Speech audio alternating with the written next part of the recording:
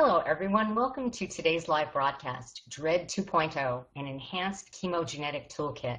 I am Julia O'Rourke of LabRoots and I'll be your moderator for today's event. We have a few important announcements before we begin. This presentation has been approved for a Category 1 continuing medical education credit by Loma Linda University. If you're interested in obtaining CMEs after attending this presentation, please click on the Get Your Free CME CE Credits button in the bottom left corner of the event screen. This webcast is designed to be interactive, and we encourage you to ask questions during the event. You can submit questions by typing them in the Q&A box, which can be found by clicking on the green Q&A button at the lower left of the presentation window. We'll try to answer as many questions as we can. You can enlarge the slide window by clicking on the screen icon in the lower right-hand corner of the slide window.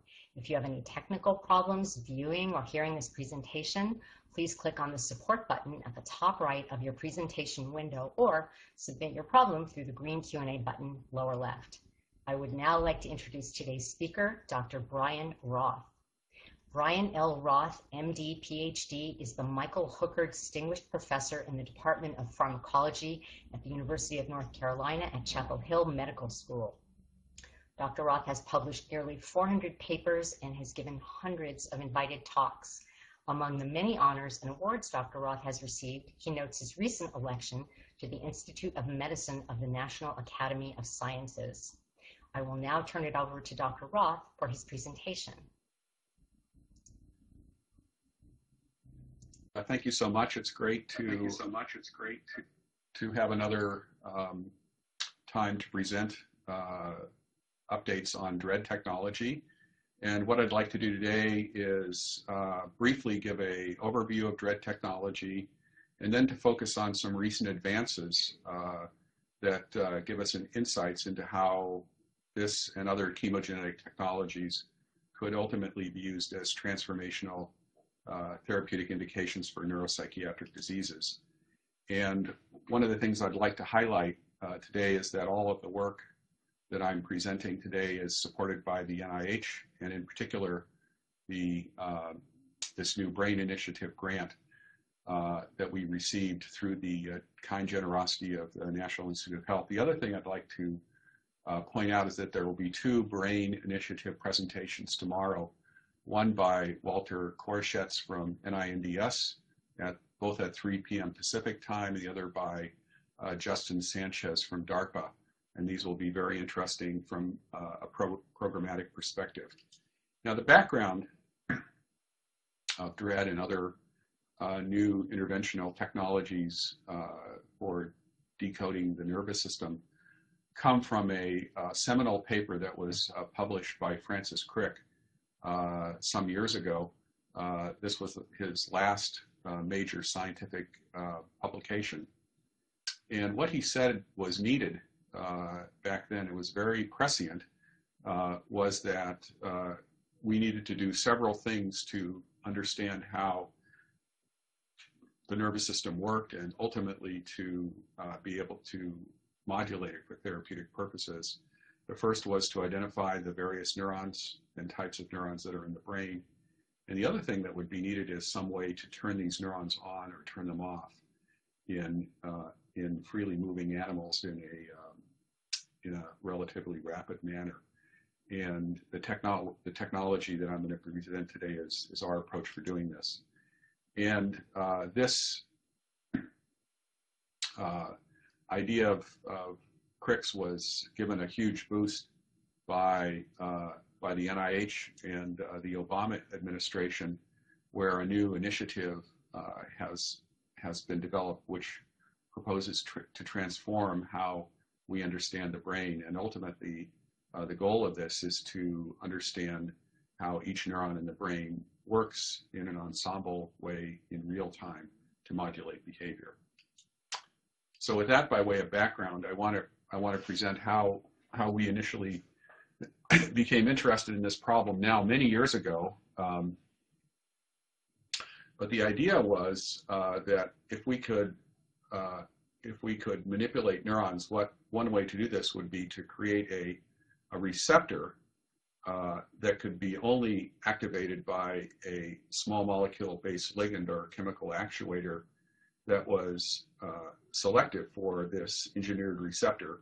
And then our idea was that we could use emerging chemical genetics or genetic technology to put that receptor into distinct neurons in the brain, and then to basically turn them on and turn them off with these chemical actuators. So this was our idea, and this is an idea actually that my lab has been working on since the early 90s, I would say, basically without success until a brilliant postdoc came into my lab in the early 2000s named Blaine Armbruster, and the project I gave him was we had attempted to do this for many years by engineering receptors to interact with new synthetic ligands, and I thought maybe we could do this in a more efficient way, and perhaps one of the key things would be to start out with a ligand which was absolutely inert.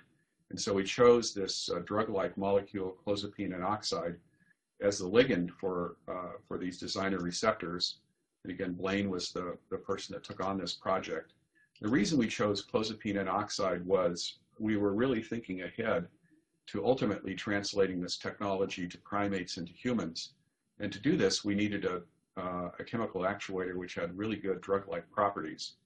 And clozapine and oxide was the first one, and we thought this would be a great initial tool because it has excellent oral bioavailability, excellent CNS penetrability, and it's safe in humans.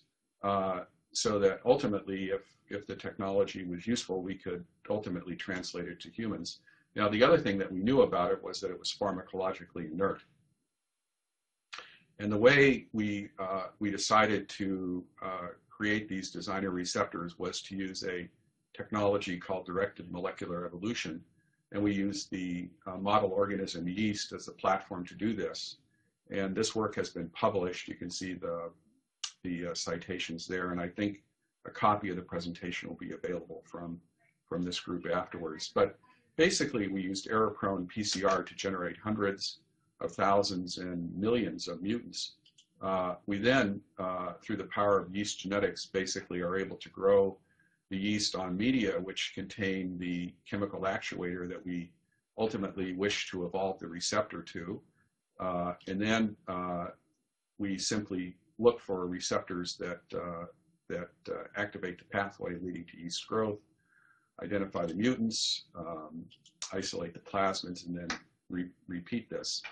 And this is a fairly robust process. We can screen literally millions of mutant yeast within a week by a single highly competent student or postdoc. And so we did this. We used muscarinic receptors as the initial platform because they had previously been shown to work very well in yeast. And we were able to obtain a family of mutant muscarinic receptors that had basically 2 point mutations in highly conserved residues in the receptor, which you can see here. And these are conserved among all muscarinic receptors, all the way from humans all the way down to Drosophila. And so it opened up the potential to make families of muscarinic receptors that could be activated by this inert ligand, clozapine and oxide. And in fact, that's what we have done. And they've been validated actually to work in all model organisms, as well as all mammalian species, including primates. And to cut a long story very short, what we were able to do initially is to make 3 flavors of these designer receptors, which we dubbed DREADDs, for designer receptor exclusively activated by designer drugs. One which activates intracellular calcium and leads to burst firing.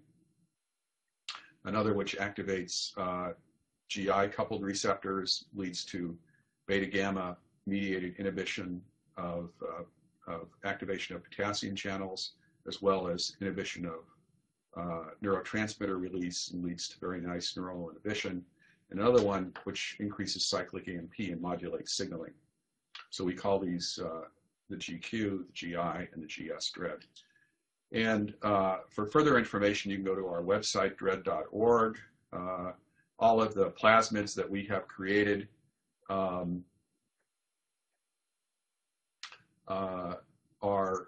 available from Adgene for a nominal fee, and viruses that we have made to express the DREADDs in various brain regions are available from the University of North Carolina Vector Center, again, for a nominal fee. So we've done a lot basically to put these out into the public domain.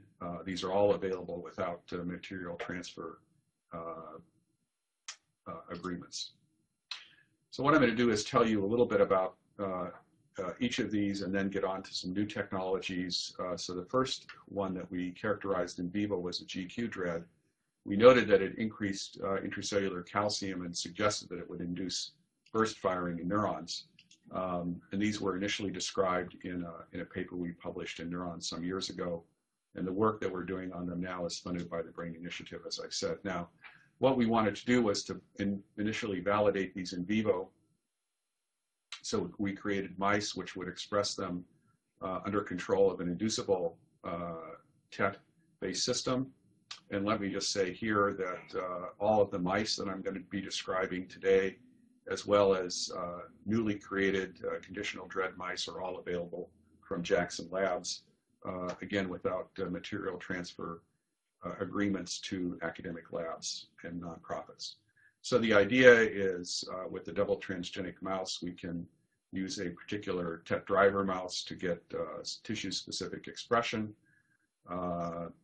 In the absence of tetracycline, this drives the expression of the receptor in a particular region of the brain or body. And then we just inject CNO, and this causes some behavior, which we can then monitor.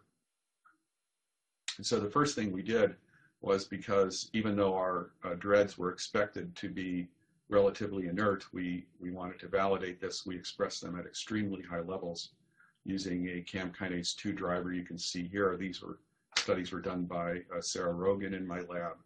We could turn it off with doxycycline, and they were highly expressed in pyramidal neurons, and you can see here as well, expressed in the apical dendrites of pyramidal neurons. Very interesting subcellular distribution. Now, one of the questions that we get frequently is, does basal expression of the DREADD receptors have any effect on baseline neuronal firing and baseline behavior? And to date, we haven't seen any, despite great efforts that we have undertaken to determine if there's a baseline phenotype. They appear to be silent, but and you can typically, that data is found in the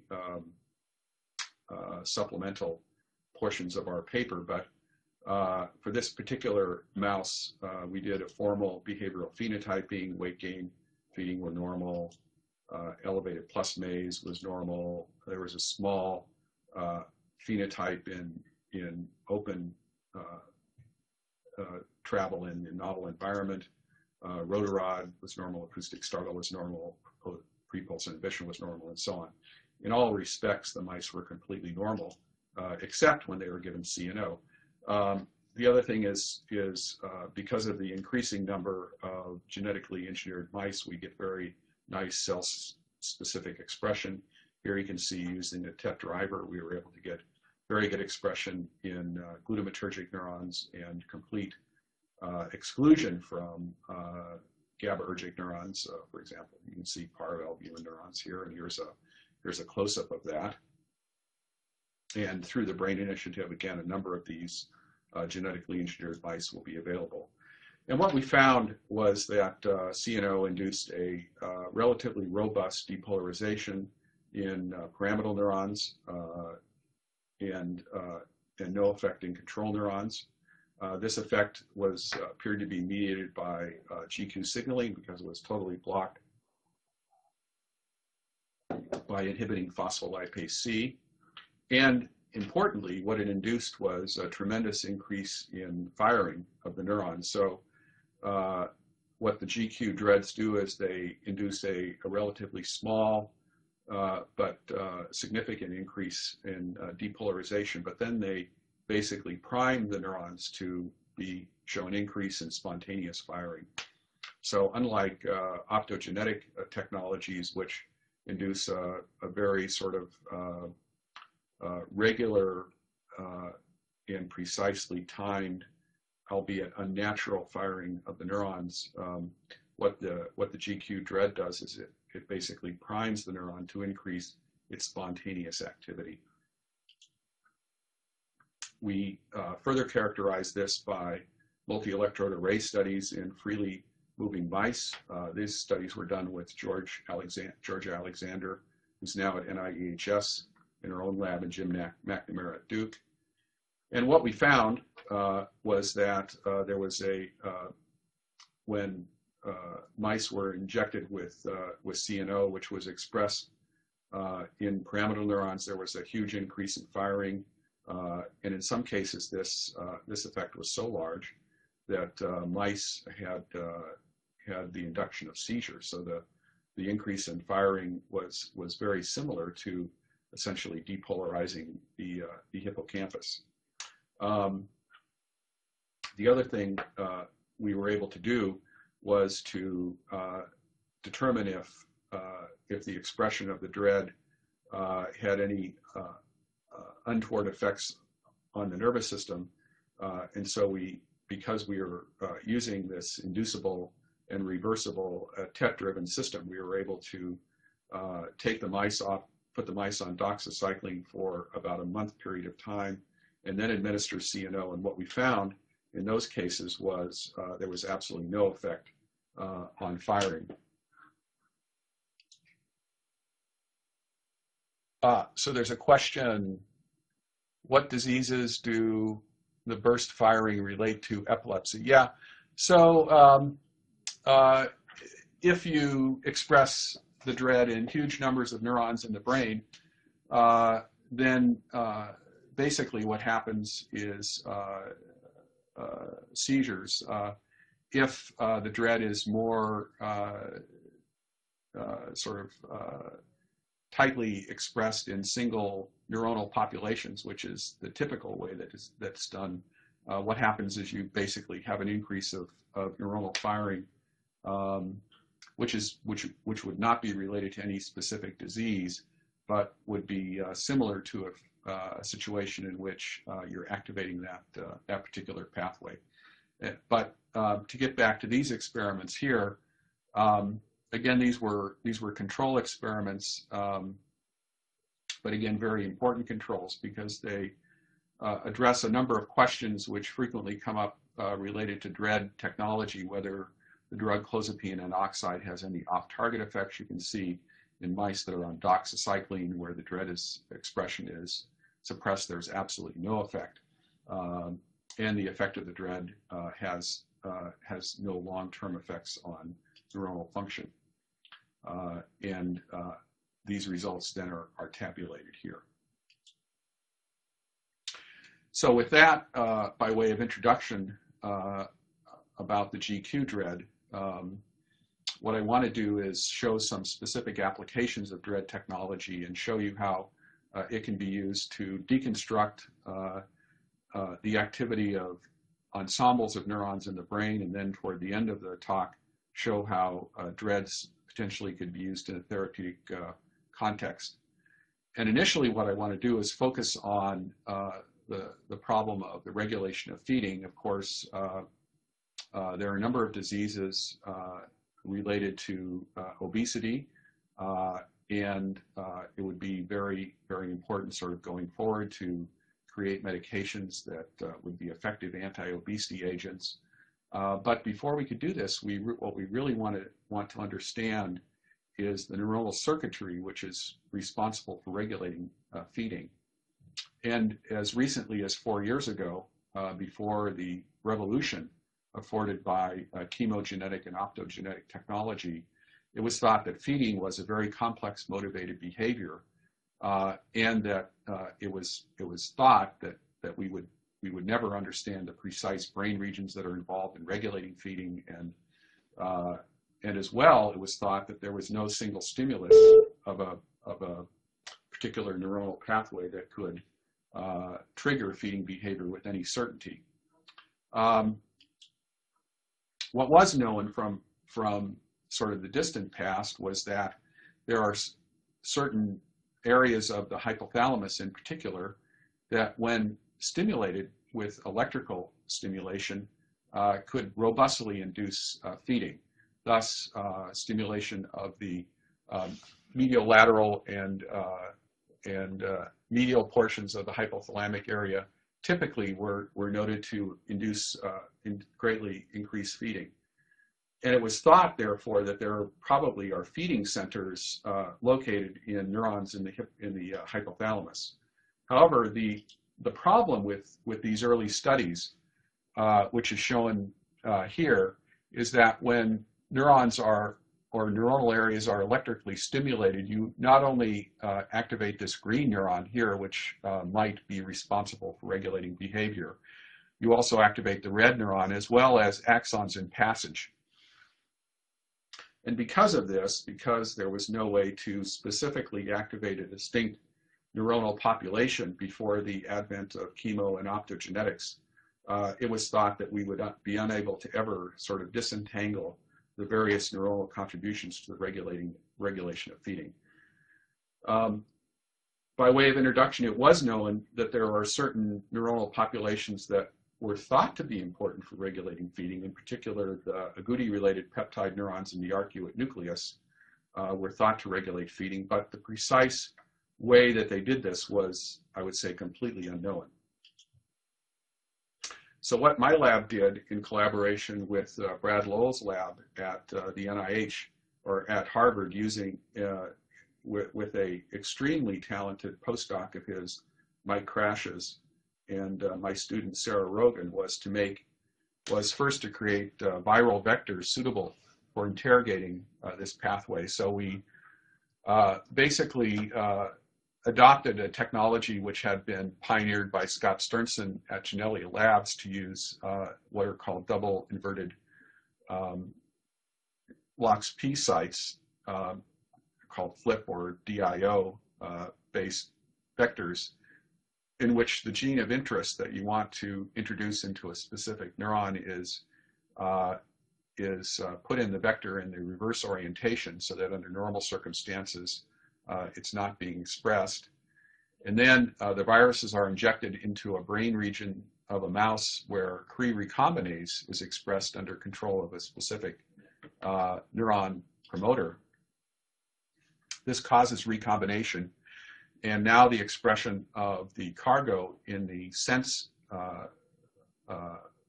orientation, and in this case, the DREADD and the sense orientation. And what we can do is get very nice recombination only in those neurons that are expressing Cre. And this allows for the specific expression of the DREADD only, in this case, in agouti-related peptide receptor neurons. And so these experiments were done. So using an AGRP Cre that was created by Brad Lowell, the DREADD virus, which was created by Sarah Rogan, was injected by Michael Crashes into the region of the arcuate nucleus. And you can see here that only AGRP neurons were expressing the DREADD. And when slices were made, there was this initial depolarization and then this increase in spontaneous electrical activity of the neurons, which sort of mimics bursting of neuronal activity by endogenous GQ coupled receptors. So you get this very nice increase in spontaneous neuronal activity by the GQ DREADD. And surprisingly to us, there was this huge increase in spontaneous feeding, which you can see in the red, and the other lines are basically the controls. And in about a 2-hour period of time, a 18-gram mouse was able to increase his food intake such that he was taking in about 1.2 grams of food. This would be equivalent to you or I sitting down and consuming 10 to 20 pounds of food in a relatively short period of time. So this is an extremely robust feeding behavior that's activated only by activating those neurons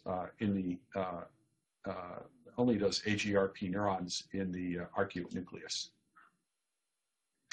The other thing that was interesting was that not only was feeding behavior activated, but the motivation to eat was also intensely activated, and that could be measured here by looking at the breakpoint analysis. You can see that that CNO caused a huge effect in breakpoint analysis, breakpoint, or the willingness to feed, willingness to do work to feed, and the increase in this was basically equivalent to the motivation to eat by a mouse that had been fasted overnight. So that there's a huge increase in the willingness to eat. As well, there was a large increase in spontaneous locomotor activity in mice that did not have free access to food. And so there was basically this entire behavioral program that was induced by activating these AGRP neurons. And to us, this was very, very surprising, essentially unprecedented. I note that the Horvath lab has a paper that's in Press in Cell. It's now online, where they basically have replicated this result and expanded it to show that there's an even greater repertoire of behaviors that are seemingly activated only by activating those particular neurons in the brain. Now, at the same additionally, there were relatively large effects of large peripheral metabolic effects of activating these neurons, a decrease in whole body oxygen consumption, and chronic treatment with CNO inducing feeding also led to a large increase in fat mass. So there were relatively robust effects not only on metabolism acutely, but also chronically, again, only by activating these individual neurons. Again, prior to the period these studies were done, this was basically unprecedented and quite novel information, although now I would say 2 or 3 years later, relatively routine findings in the literature.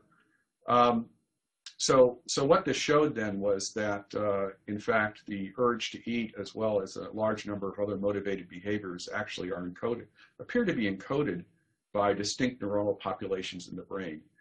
I then want to briefly describe one of the other DREADDs that we created. This is the GI-based DREADD, HM4-DI, which causes neuronal silencing. You can see the whole cell recording here. Again, this can also be expressed in a cell type specific fashion. And using the GI DREADD again in these neurons, if you look at the right set of panels, you can see that CNO decreases spontaneous electrical activity of those neurons, leads to a decrease in firing. The GQ DREADD in the middle panel leads to an increase in activity, and increase in firing, and increase in eating. And then simultaneously to our paper, a very nice paper by Scott Sternsen's lab, Aponte et al., which was published in Nature Neurosciences, with optogenetic technologies, where rather than an increase in spontaneous electrical activity, sort of more physiological way of stimulating neuronal activity, they used optogenetics, have this very nice artificially induced burst of firing. But again, regardless of the stimulation, the effect on feeding was virtually identical. And that it was nice to basically see this finding that activating these AGRP neurons leads to a robust increase in feeding independently by opto and chemogenetics. Now, since then, one of the things that I've been very interested in is, and others in the field are interested in, is whether the information encoded by opto or chemogenetic activation or inhibition of neurons is similar or different. And as I said, if we just go back here, one of the things that's very characteristic of optogenetic stimulation is that it's rapid and it's rapidly reversible, but it's highly artificial. And by contrast, the stimulation afforded with chemogenetic actuators it's more natural type of a stimulation, but it tends to be more prolonged than optogenetic stimulation. So because in one case you essentially get an asynchronous type of stimulation with chemogenetics and a synchronous type of stimulation with optogenetics, the question has come up as to whether these are conveying different sorts of information to the neurons of interest. And what I've done here is summarized a large number of studies, primarily looking at feeding, although there are some studies also looking at wakefulness, where the same neurons were interrogated sometimes in the same paper, sometimes in different paper, either with optogenetic or chemogenetic technologies. And what you can see in every case is whether the neurons are turned on with chemogenetics or with optogenetics, or turned off with optogenetics or chemogenetics. The ultimate outcome in terms of the physiology is absolutely identical. And I think one of the things that this suggests to me is that the frequency of stimulation or inhibition does not appear to be so essential for these particular behaviors as basically whether the neuron is turned on or off. And here are the references for those papers, for those of you that are interested in looking at this. And there are more of these papers coming out every day. And as I said, I think these will be available for you to download at the end of the talk. Well, since that time, a huge number of papers have been published using both opto and chemogenetic approaches to deconstruct the circuits involved in feeding, and I've sort of summarized a lot of those results here, and you can see from recent papers where that information might be found. And one of the things that was suggested by this is that GQ-coupled receptors, particularly in POMC neurons, so GQ-coupled receptor activation would increase POMC neuronal firing, that this would result in decreased feeding. And it turns out, in fact, this is true, in that there is a recently approved anti-obesity drug, lorcaserin, which is a selective agent for the 5-HT2C GQ-coupled receptor, which decreases feeding. So this shows basically how one can use this information to either validate or create new medications for a diverse array of disorders. The other thing that this reminds me to make the point of is that one of the nice things about chemogenetic technology is that if you get an effect in the particular circuit that you're looking at, what this implies basically is that all the machinery is available in that circuit endogenously to mediate that effect, because the activation is occurring through G protein coupled receptors. So this has led, so there are, as I'll show you now, many of these papers that have been published. And one of the things that we've been wondering is how far this technology can go. And I'm going to be talking in the rest of the talk about recent studies that have been done by others using chemogenetic technology. So one thing is that novel DREADDs might be available. There's a question here. Victoria Tuner, is it known if the firing patterns vary greatly between anatomical areas or within a given area? Is it known which of the two stimulation patterns you show is more similar to unmodified activity? So this has not been, this is a great question. It's not been looked at in any great detail, and I think is a great thing to look at. I've sort of just looked at this data retrospectively, and have sort of been, it's been a little surprising to me that the results from these technologies line up so perfectly. There is one area in which this might be a difference, and that is with dopamine neurons, where it's been suggested that tonic versus burst firing might encode different sorts of information. But I think this is a great area for further study. But getting back to the talk here, one of the things that we've been very interested in is how far this technology can go.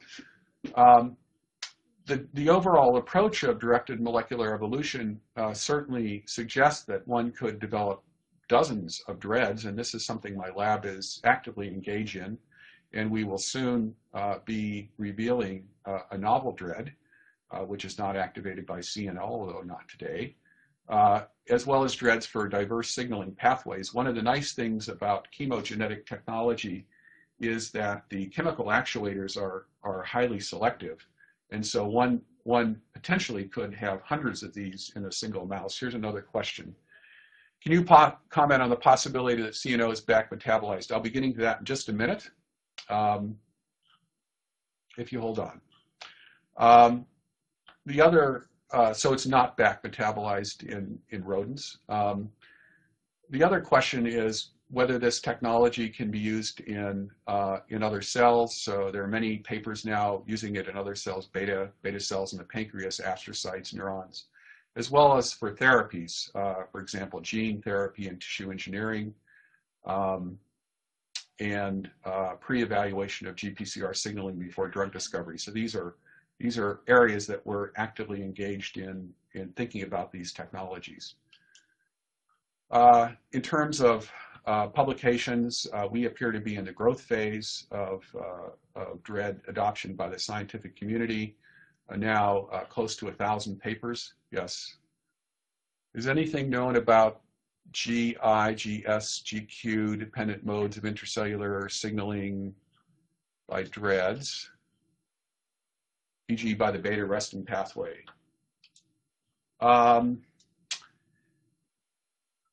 Yes, it appears that the effects that are mediated by the GI, the GQ, and the GS DREADDs, at least as far as we've been able to determine, are entirely mediated by G protein signaling and not at all by arrestin signaling, although they do activate arrestins to some extent.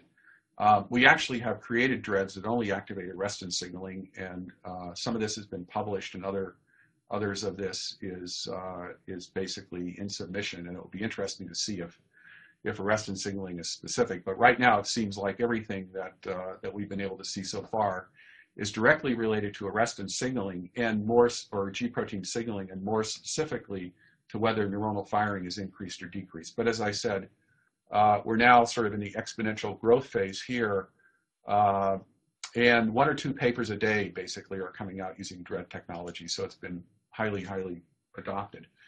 What I'd like to do in the last part of the talk is just talk about 3 therapeutic applications of DREADDs that have come to my attention. These have all been published by others. These are papers that were published last year, and this year there are multiple papers published in Science, Nature, and Cell using DREADDs for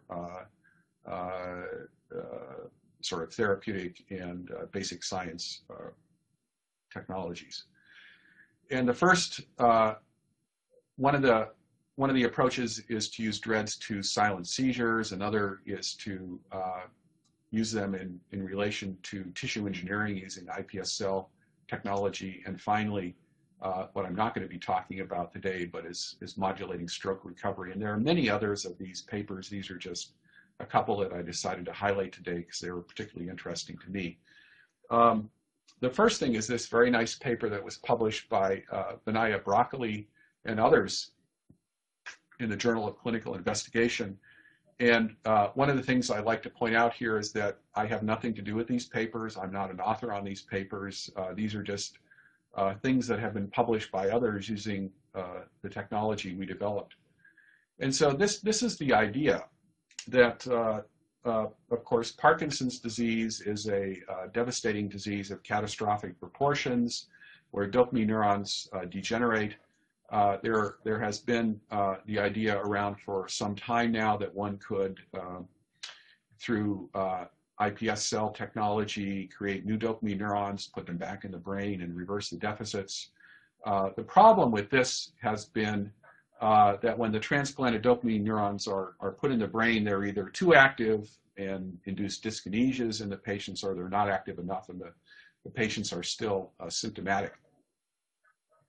Well, the idea that that this group had was why don't you put the DREADDs in the fibroblasts before, or in the neuroblasts before they're differentiated into neurons, and then you'd be able to control their activity once they're transplanted.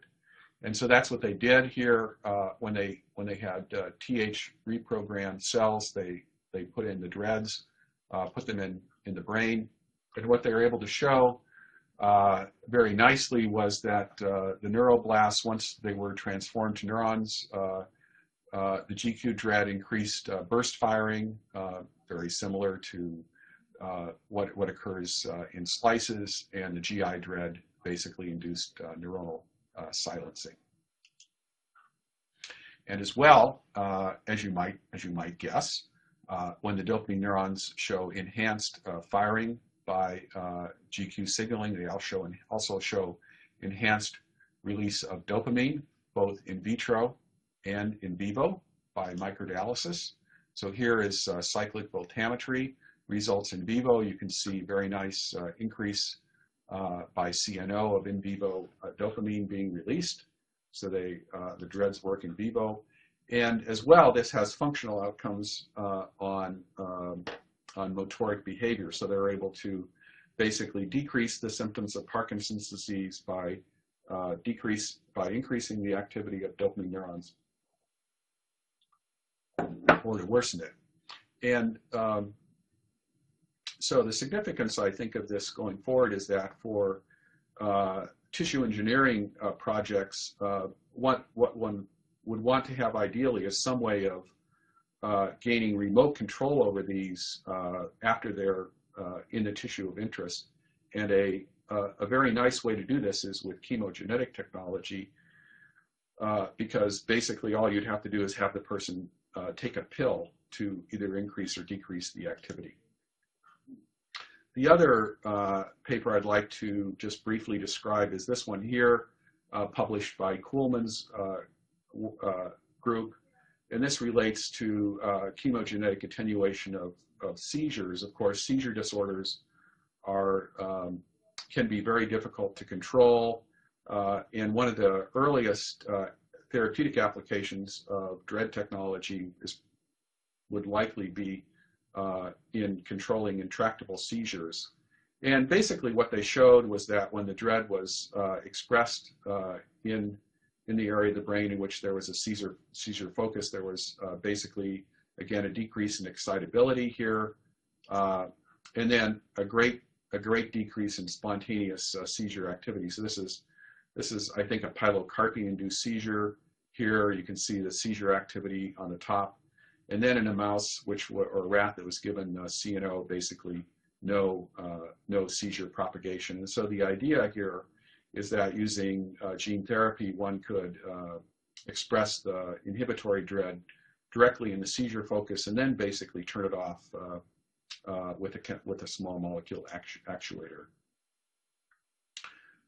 Finally, I'm just going to skip forward a couple because we're sort of running out of time here, and I want to get to some of the new chemistry and other technologies that we've created. I want to talk briefly about neuropsychiatric disorders. This is some unpublished data, and the idea is perhaps we could use this technology for mood disorders. And so a typical idea one might have would be to remotely control serotonergic neurons. And so we again use this flex-based delivery system.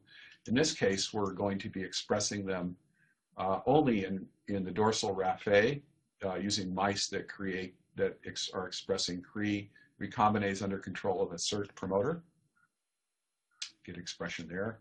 In fact, this worked very, very well. You can see here we were able to get through targeted expression of the DREADD. We were able to get expression only in the dorsal raphe, and these were serotonergic neurons. And when these were chronically activated, we induced a robust antidepressant phenotype, as measured by a number of outcomes. One is latency to feed. So this is novelty suppressed feeding, suppressed to a highly significant extent.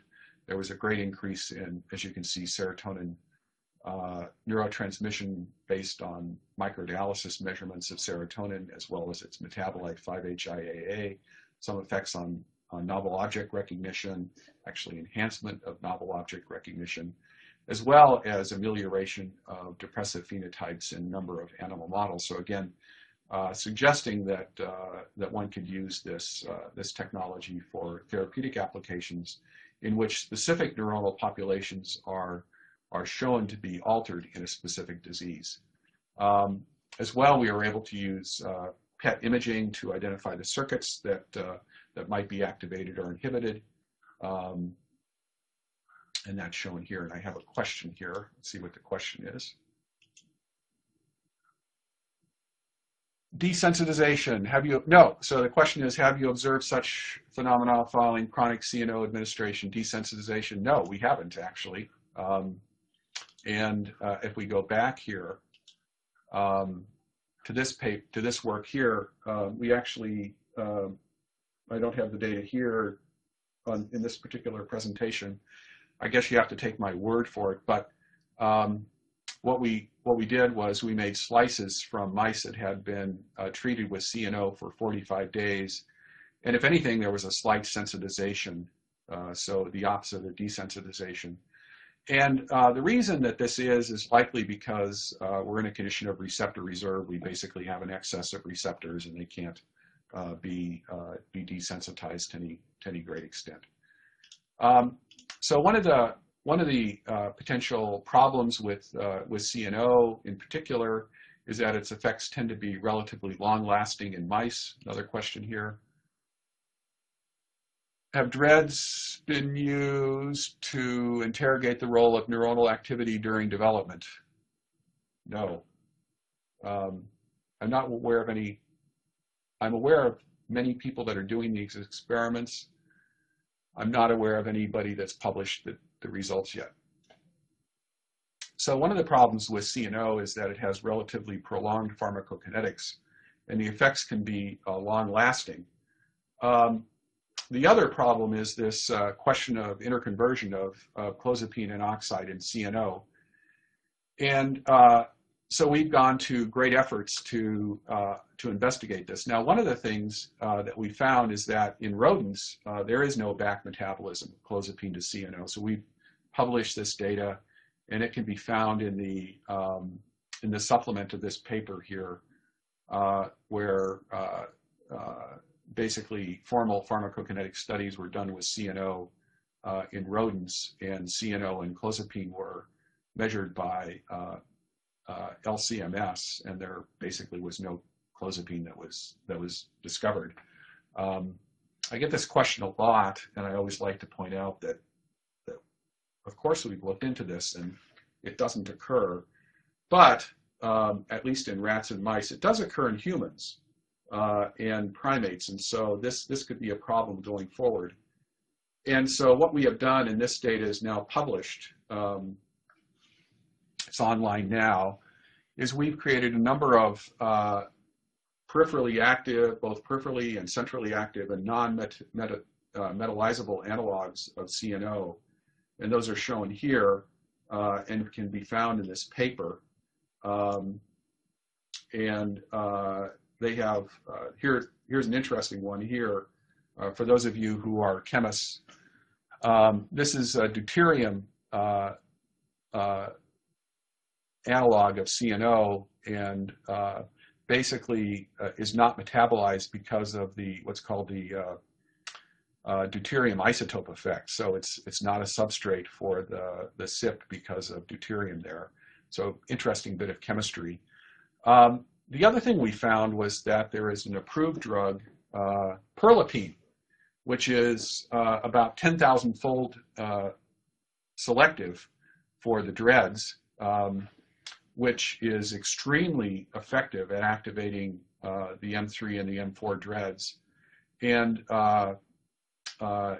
because it's an approved drug, actually could be used for studies of DREADDs in humans, and has essentially no active metabolites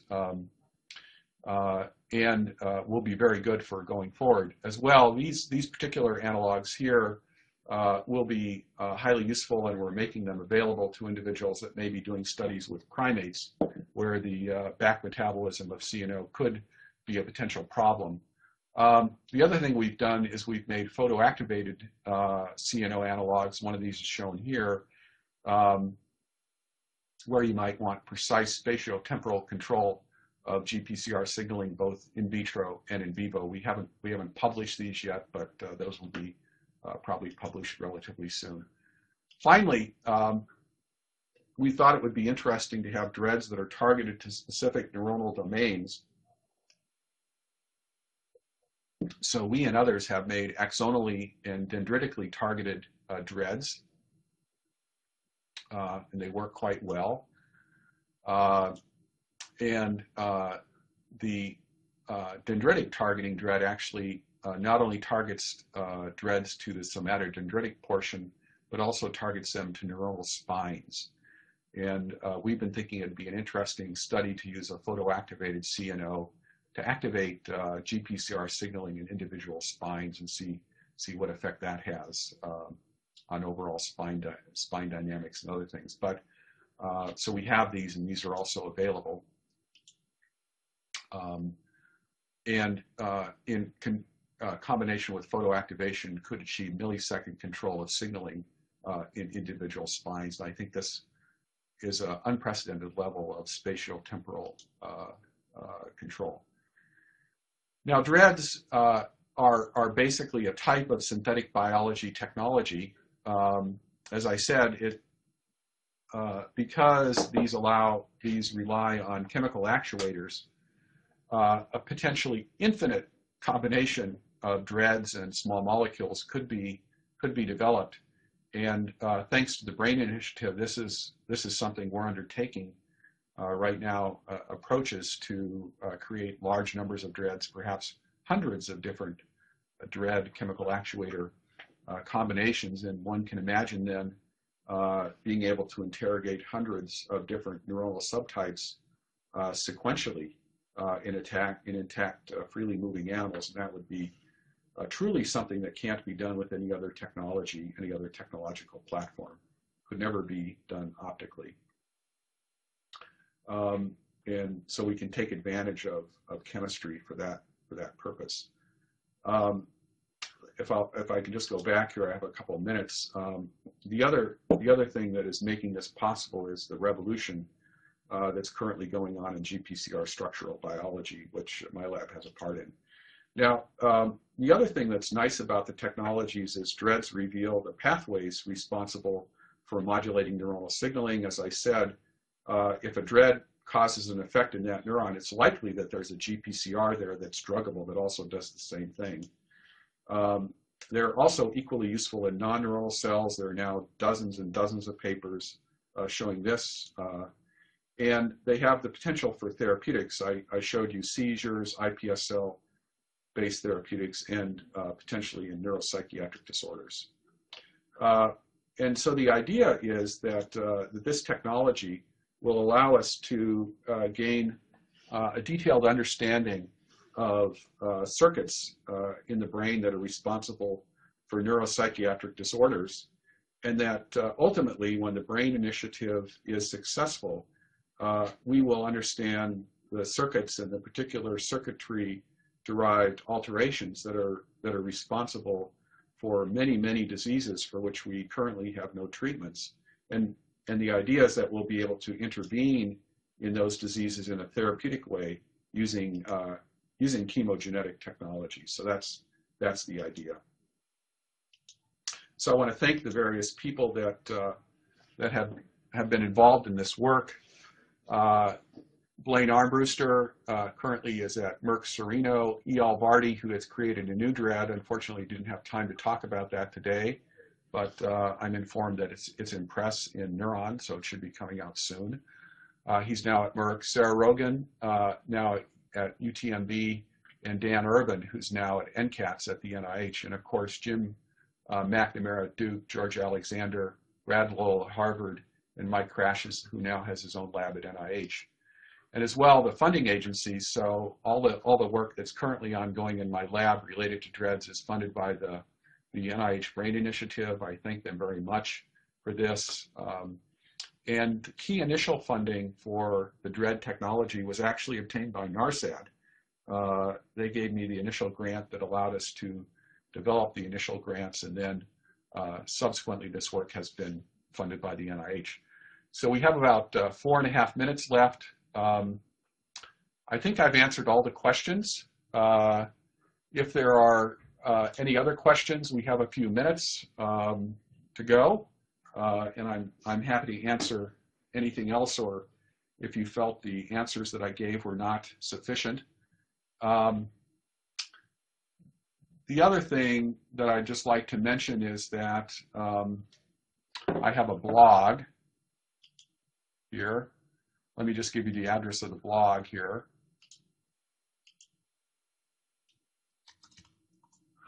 Just copying it here.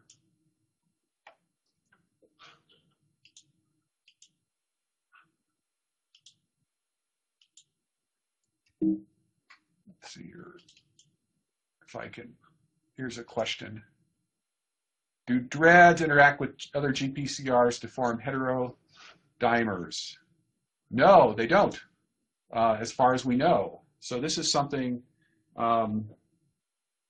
we've spent a fair amount of time looking at least nothing that we can validate. So it's a question I get a lot. As far as we know, no. Other people have published. Very nice study was done by Graham Milligan, which is published 2 papers, one in Molecular Farm, the other in JVC, basically negative data. So so as far as we know, no. And that's all we know. Yes, other question here. Are you inducing glutamate receptor to induce GQ signaling in pyramidal neurons? No, probably not. This is likely through the PI, through alteration of phosphoinositide signaling. Another question, have you done any work looking at what the actions of DREADDs on GS glycogen synthase kinase 3 beta? We haven't. We haven't looked at that pathway. Great question, though.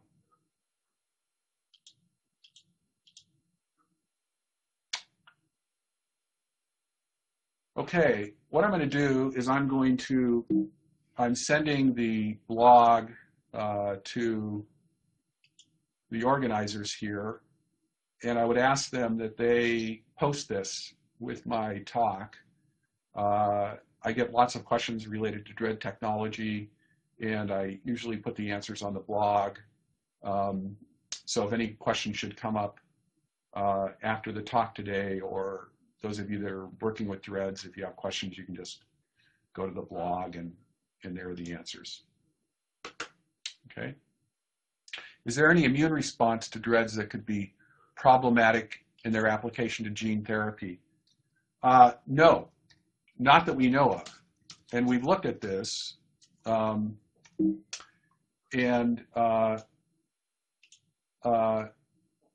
we haven't seen any immunological response in any rodents, or in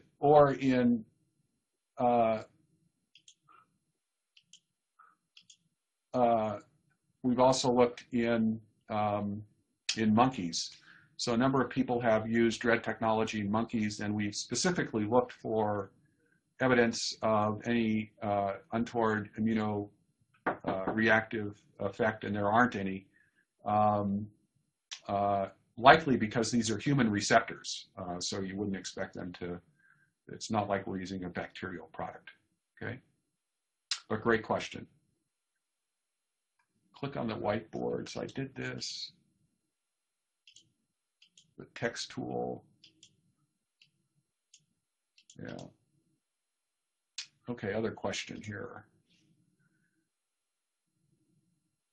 Has anyone evaluated how robust DI is against preventing spiking elicited by optogenetic input? Yeah, there are lots of papers on this.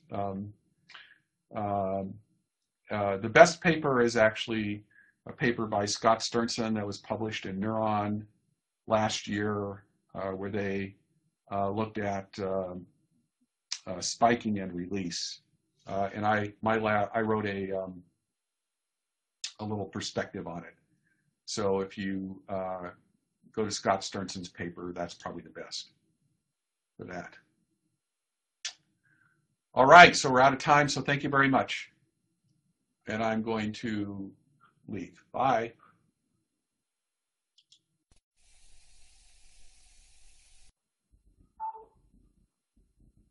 Unfortunately, we are out of time. I want to thank the audience for their interesting questions and participation in today's event, and our speaker, Dr. Bryan Roth, for his informative presentation. Today's webcast will be available for on-demand viewing for several months following. You'll receive an email from LabRoots alerting you when this webcast will be available for replay. We invite you to forward that announcement to your colleagues who may have missed today's live event. See you next time. Goodbye.